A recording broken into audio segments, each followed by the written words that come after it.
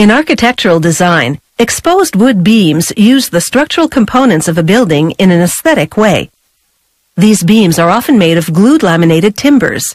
They're constructed by gluing together several layers of lumber and forming them into a particular shape, such as a curved arch.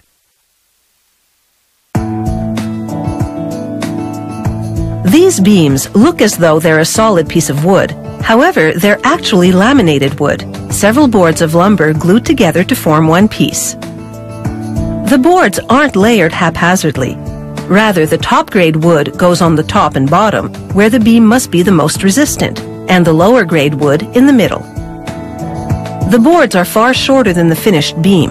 Therefore, the first step is to extend each layer to the required length by connecting several boards end to end.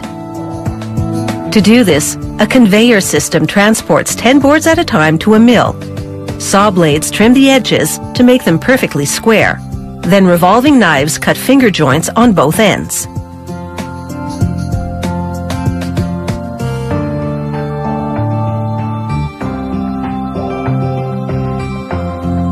When it comes time to connect the boards horizontally, the finger joints of one board will fit neatly into those of the next. The comb-like shape of the finger joints creates a far greater surface area to glue compared to leaving the edges flat. More glue makes for a stronger bond between boards. The glue is high strength and waterproof. It goes on brown but dries translucent. Workers line up the glued boards in a machine called a crowder. The machine's pressure rollers slide one board into the other, interlocking the finger joints. Then two plates clamp down on each joint, rendering the adjoining boards flush, should one be sitting slightly higher than the next. About 15 seconds of heat cures the glue.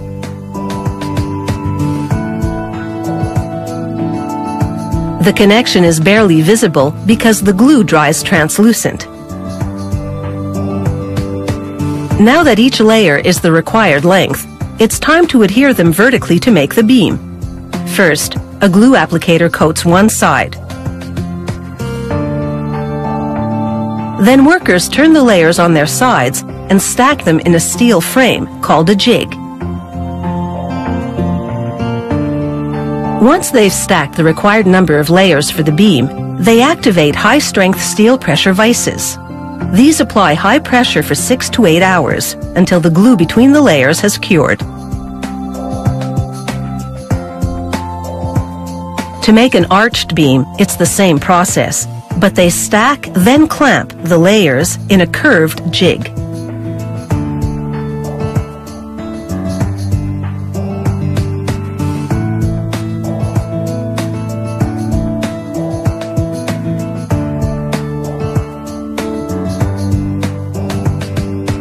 Once the glue cures, this laminated wood beam is stronger than solid wood.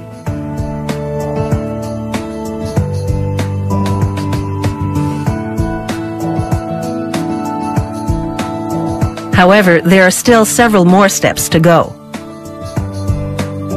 A two-sided planer simultaneously finalizes the dimensions, evens out the ends, and removes excess glue that oozed out under pressure.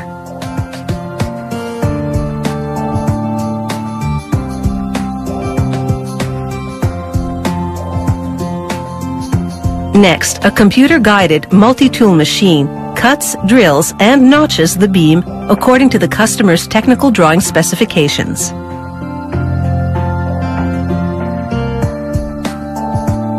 Then each beam gets a tag indicating the order number and part number. In the final finishing department, workers sand away any visual defects and smooth the surface in preparation for staining. Finishers apply one coat of wood stain with a roller, then work it by hand to ensure uniform absorption throughout. Once the beam is shipped to the construction site, the customer might apply a flame-proof coating, which would significantly slow down the rate at which the beam would burn in the event of a fire. The customer may also stain it a deeper shade to match existing woodwork.